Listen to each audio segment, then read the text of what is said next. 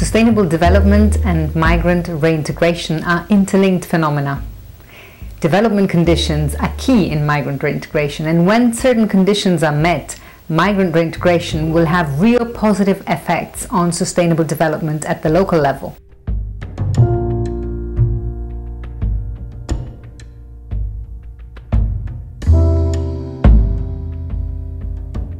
Traditionally regarded just as a migration management instrument, reintegration is now increasingly recognized and having the potential to promote sustainable development.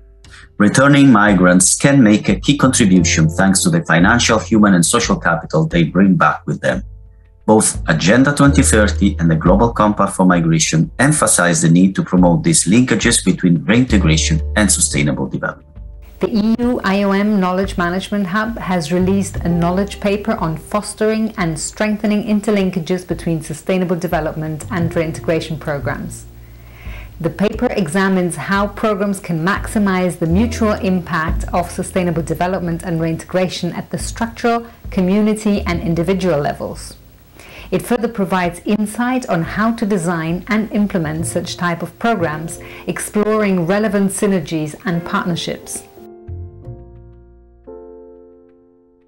At the structural level, programs can promote a whole-of-government approach, support interinstitutional cross-sectoral coordination mechanisms, and support the establishment or adjustment of adequate policies and programs, including by mainstreaming reintegration into development planning and programming, and vice versa. Wide engagement and coordination allow optimizing the contribution of relevant stakeholders, anchoring programs in local priorities, and improving the coherence of interventions across different sectors. At the community level, interventions can include local development initiatives, employment support through enhanced employment services, or support for the creation of jobs for specific target groups, and interventions on economic infrastructures and systems. Programs can also contribute to improve access to basic services in communities and to support adaptation to the impact of climate change, fighting environmental degradation, or mitigating the risks related to natural disasters. Community-based initiatives should empower returnees and members of the communities by involving them in the design and implementation of interventions to address the main issues they face.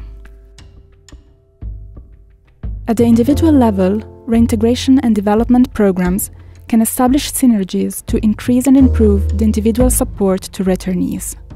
They can also seek to leverage the potential contributions of returning migrants to sustainable development by supporting them creating jobs or new services in their community or opening up new markets, or by supporting the matching of their skills with local needs and opportunities. The COVID-19 pandemic has further underlined how much return, reintegration, and sustainable development are interlinked. Major labor-sending countries have seen high numbers of returns, including to rural areas.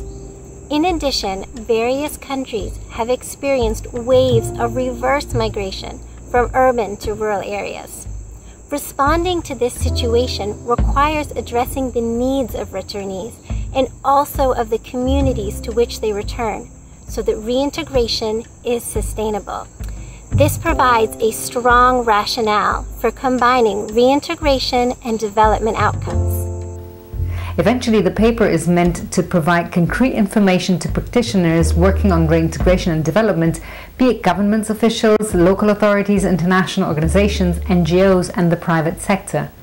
We truly hope this paper will be of help in increasing understanding of the need to systematically promote interlinkages between reintegration and sustainable development and encourage partnerships at the local, national, and international levels.